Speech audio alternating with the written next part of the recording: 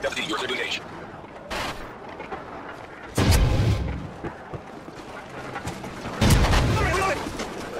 YouTube, and today I was just going to show you a video because I was playing a game of Infected and I got some M.O.A.B. Yes, M.O.A.B, a 24 kill streak on the map Outpost.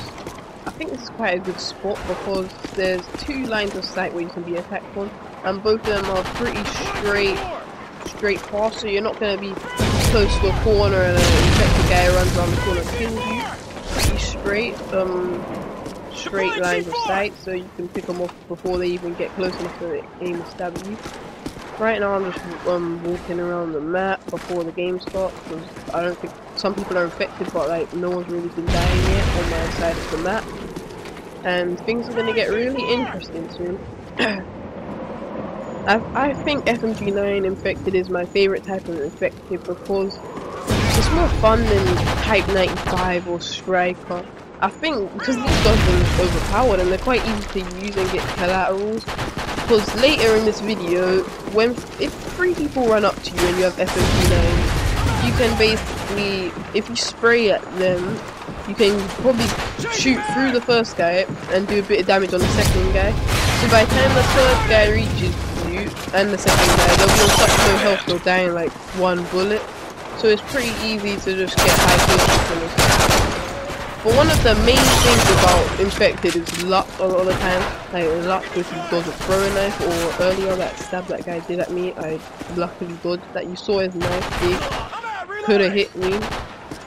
And the guys with the knives on us, they have quite a lot of range. I didn't really expect them to be able to stab that far. That commander, if you guys knew about that. Yeah, it's really annoying sometimes. So you've got to be wary of how close you stand to your enemy.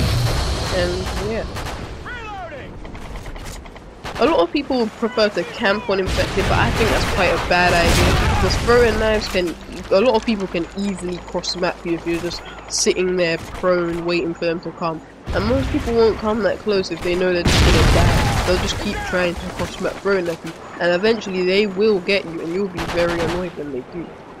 So here right now I'm just hiding. I think I was doing something at the time and now I'm back, and a lot of guys are climbing up there.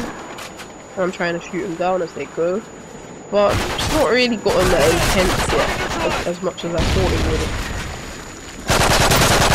And if you're lucky like me, I have total vision, so I heard the guy behind me when he stabbed someone.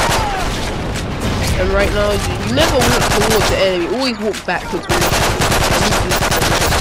Don't sit still, you're most likely gonna die. That was a good alternative to not get hit by throwing knives. If you can only see the tip of your head, it's going to be a lot less likely that you'll be picked up by a crossbow. Right now that was pure luck. Teammate went down and I'm just trying to pick off the enemies as they come. They're pretty much all coming to me right now. I'm trying to do my best to stay alive.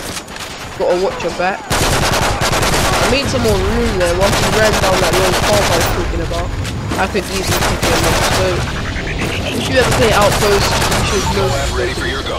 I've got a M.O.A.B here and I was gutted. When I clicked the switch there was just too many, and since I wasn't shooting and I was running, I got overwhelmed.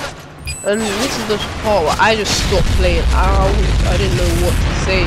My own M.O.A.B killing me and everyone else, and I don't even get any XP for it.